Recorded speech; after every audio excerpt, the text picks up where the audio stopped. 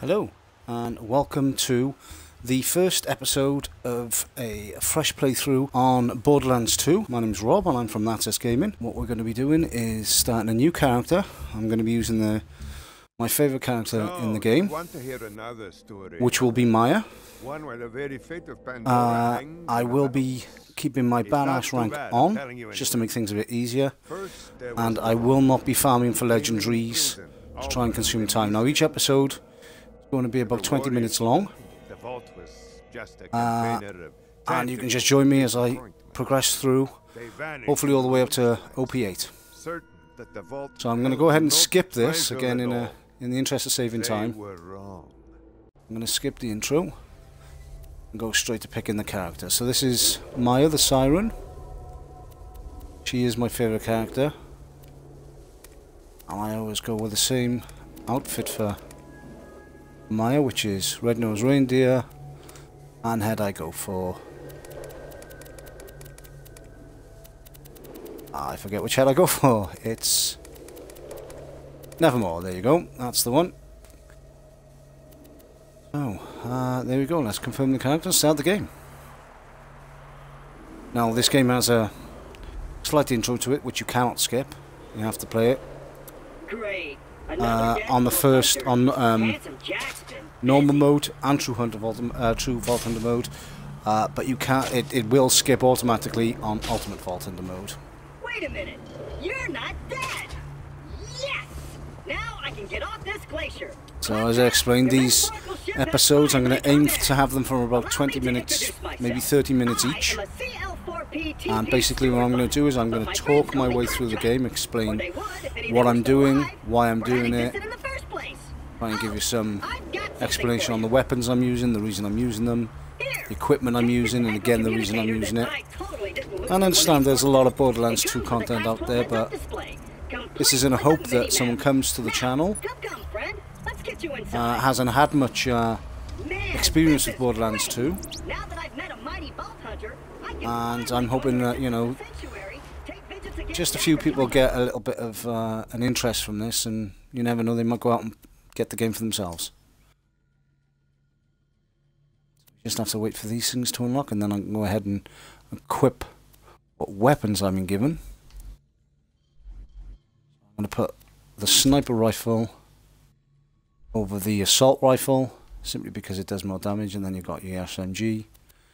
Got a grenade down here, and this is what's known as a class mod. Sorry, not a class mod, a relic. And that just boosts you throughout the game.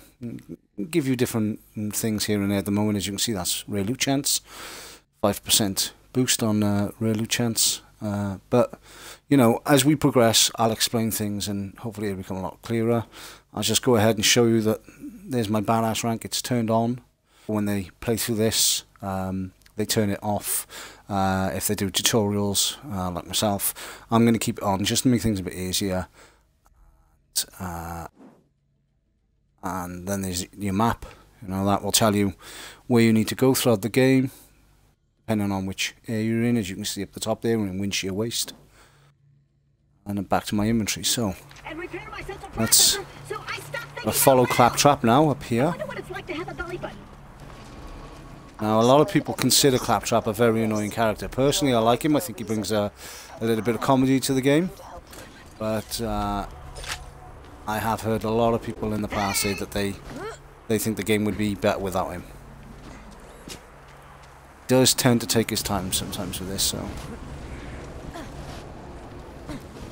just go ahead and run ahead of him, and just go up here, and this board should turn on in a second. Say welcome, or I hate you, or something like that.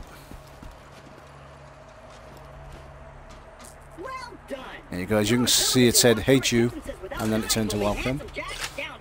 So what you want to do is you progress through this game. You want to try and get as much ammo as possible. Now, this game is quite generous with its ammo. You know, it puts vending machines around the game where you can buy ammo from, you can buy weapons from, you can buy health from some vending machines and shields. But still, you always just want to make sure, you know, you've got as much ammo as you can possibly carry. Just a little added security. Gotta keep those Gotta pop in here now, opening up all the boxes we can on the way, because, you know, You never know what's in them. And again with cash. Cash is not actually really... The only reason you need cash on this game, to be honest with you, is to buy ammo if you're running short. It's not massively important. That's what I've learned over playing this, playing this game, for the last 5 odd years. Right, so this is the very first vault symbol of the game. These are dotted throughout the game in various areas of different maps. And as you can see, I've just unlocked a challenge. The challenge is what gives you your badass rank, your badass points. And as you can see then, your badass points, you get to increase your stats. So when you first start playing the game, those stats down the bottom will all be at 0. And then you just build them up. They normally go up by about 0.3% each one. So as you can see, I've been playing this game for a long time. Not as long as a lot of people. There's people out there that have put many, many more hours into it than I have. But I enjoy this game. I don't get bored of it. It has incredible, this game doesn't get boring because no 2 playthroughs are the same. There's so many different guns on this game that it's hard to, to find the same one twice in some situations because the stats will always change on the guns. And again, we'll just, we'll talk about more of that as we go through. Just who's in there. So there's our introduction to Knuckle Dragger. He is the first boss in the game. And he's pretty easily taken care of. Now he has a chance to drop us our first legendary. A legendary gun is a rare gun that will have increased stats and damage. It'll always be coloured orange. So you can see these guns here are coloured white. You get green guns, blue guns, purple guns, and orange guns. And they go in that order of rarity. So white is the most common.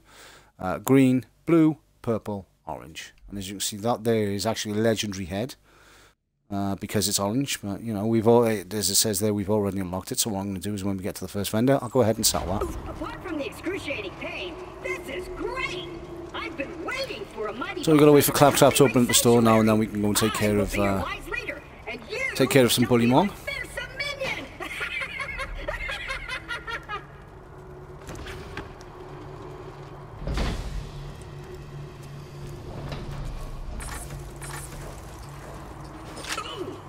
So as I explained earlier, I will not be farming on this game. And what that means is certain bosses have a chance to drop you a certain weapon or a certain shield. And what you can do is you can fight that boss, and if they don't drop that weapon, shield, and so forth, then you can save and quit the game, go back in, and kill them over and over again until you acquire that item. The only thing is that can be very, very time consuming, so that's, for the sake of, trying to get through this playthrough, we won't be doing that because it would just make things a hell of a lot longer. I mean, I've played this game before where I've farmed one character for well over an hour and still didn't end up with the legendary item that he was, that I could potentially have got off him. So this is where we come across the first enemies in the game now, these little Bullymon. As I said, these are really easily taken care of. So, it's the first critical headshot of the game. You always want to go for the headshots. Missed that one. You'll know when you've got a headshot because it will come up critical. Oh, missed that one, that was not good. There you go, so as you can see where it came up critical, then that indicates that I got a headshot. Now, it's not always a headshot with the enemies. Not all enemies, their head is not their critical spot. But when you see that word come up, you've obviously you've hit their critical spot. And as I said, it's on different parts of different enemies' bodies. Again, we'll talk through this as we go through the game, as we progress through. Now these things over here, these are Bullymon piles again, these are worth opening up. Got the time. Because they'll hold cash, ammo, health, sometimes even guns. Once or twice while I've been playing through legendary weapons, believe it or not. So we've got to wait for these to come out of here now. That's one. Oh, I missed that one. That wasn't very good, Rob.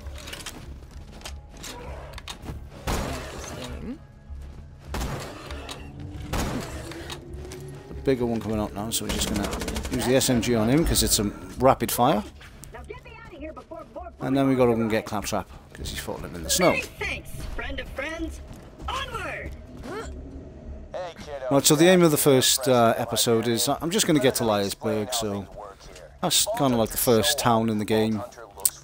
As soon as we get there, we'll call it an end of the episode, and then episode 2 will obviously progress onwards from that one. Now, I haven't decided at the moment whether we're going to try and do 1 episode a week or 2 episodes a week. It probably won't be more than 2 episodes a week. But we'll just see, you know, how many views the episodes get, sort of comments that we get, and, you know, if people want more, by all means, we'll try our best to get more content out. So, one thing I didn't explain is my hub. So let's just wait for this little cutscene to finish, and we'll take down Knuckle Dragger, and then I'll explain the hub to you. HUD, sorry, the heads-up display. Oh, he's gone up there now. And these little ones come out of here. Take care of them, nice and easy. And let's just try and finish Knuckle Dragger off. Oh, thank you, Knuckle Dragger. Nothing quite like a car in the face. There you go.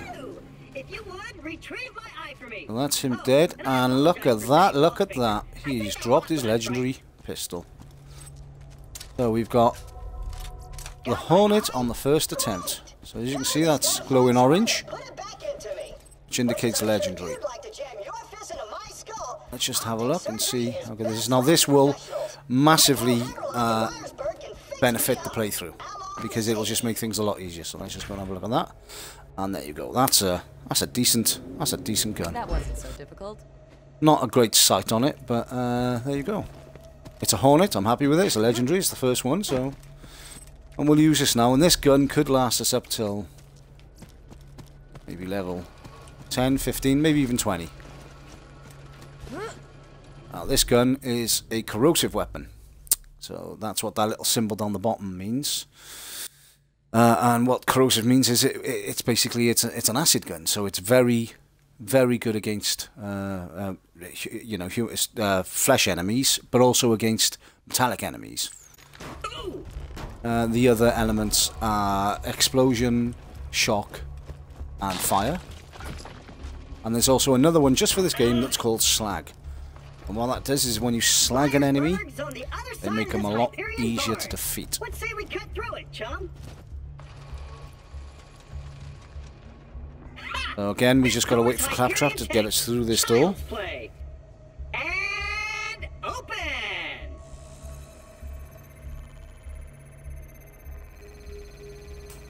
Just going to take a quick drink of water. There you go. Right, so there's a little chest when we come through here now that will always, in all playthroughs, in normal mode, True Vault Hunter mode, and Ultimate Vault Hunter mode, will have a white shotgun, and I'm pretty sure so was a white Jacob shotgun. Now, we would be equipping that gun had we had not just got the Hornet, but seeing as we've got this gun, the shotgun is kind of not very relevant now. So we're just going up in this. There's the white shotgun. Now it's actually more damage than the Hornet. Overall damage, if you look at the top, 12 times 7. And it's a 2-shot as well. Magazine size of 2, so it's not too bad. Take a quick look at it. There you go. There's the white shotgun. Just go and look at that. There you go. There's the Hornet.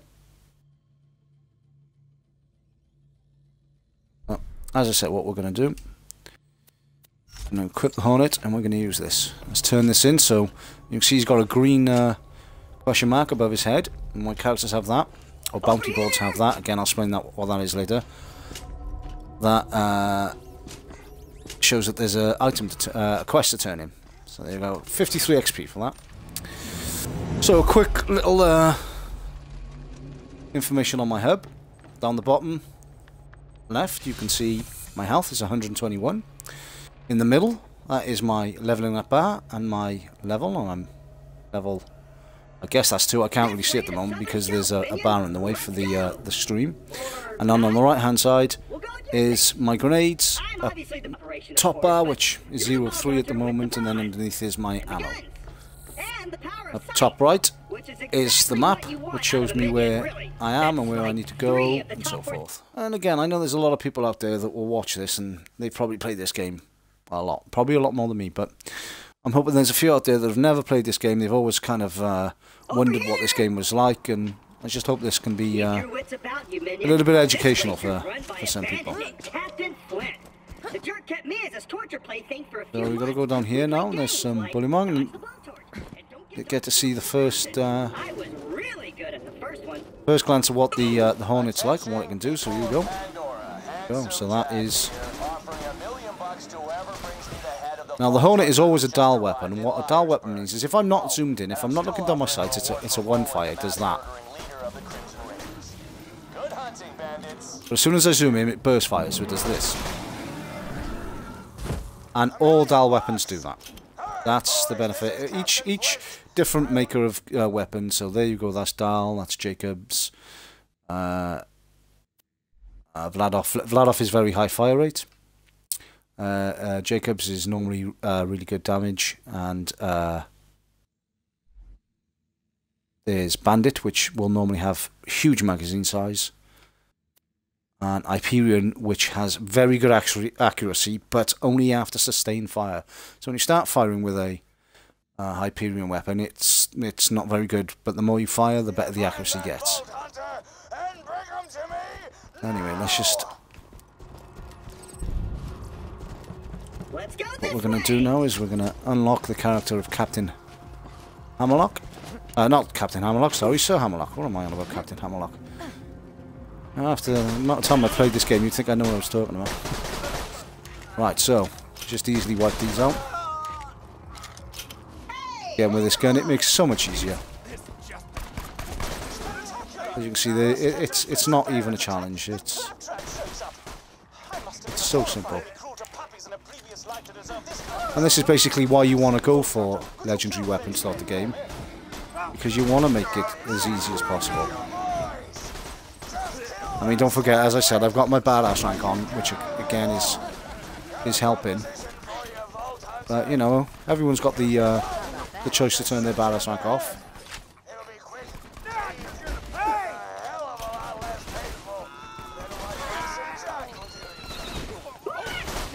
We've got now. They don't normally do this, to be honest. We're out of ammo on that, so with the rack, normally if you leave them alone, they'll leave you alone. But you just gotta. You see, I've just leveled up. We've got more rack coming in the distance. Let's go and take care of these from here. There we go, that's that done. So now we've got to go and activate Sir Hammerlock.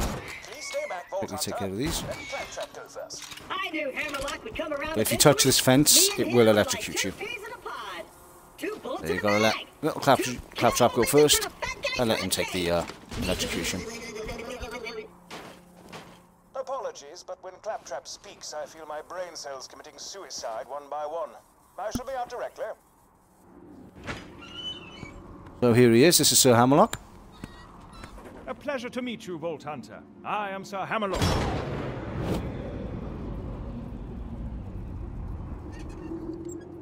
At your service. I came out here to research. And then once he's restored Claptrap's eye, he will have a couple of missions for us. Many thanks for disposing of them, by the way. To survive a direct run-in with Handsome Jack and defeat Captain Red's You just gotta wait for him to do that now. There you go, so he's... From what I hear, the Crimson Raiders there could use a hero like you. Now, there you go, we can now give him the eye. And then we can go in here because there is a gun vendor in here, which you're able to use. Oh, and sorry, I forgot there's Malawan guns as well, and they're normally elemental. I really love Malawan guns. I think they're brilliant. Right, so I'm going to sell what I don't need here. Not using any of this, so I'm going to keep that. Simply because it's quick fire rate. These can go because they're just not important. So what Hammerlock will do now is go and turn the power on for Lyersburg, which will get us to this vending machine, which you can see gives you health and meds. Oh, I'll take that, that's worth saying. And then there's this one over here, which as you can see is your ammo dump, and you know, it's straightforward. You can just buy your ammunition from there, including grenades. But I don't think there's grenades in this one just yet. But it gets to a certain point of the game where all of them will have grenades. Just wait for him to turn this on.